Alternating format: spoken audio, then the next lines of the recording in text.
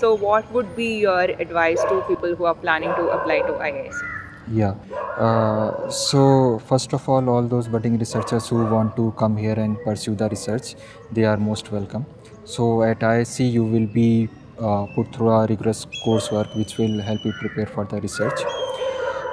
So in my opinion, the ultimate objective of the research should be making the quality of life better for the people on earth in a sustainable way. So sustainability is important here.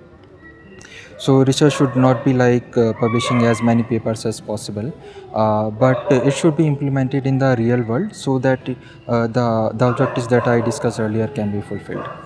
And also this will also actually act as a motivation for the researchers, because the work that you are doing will be of some service to the society.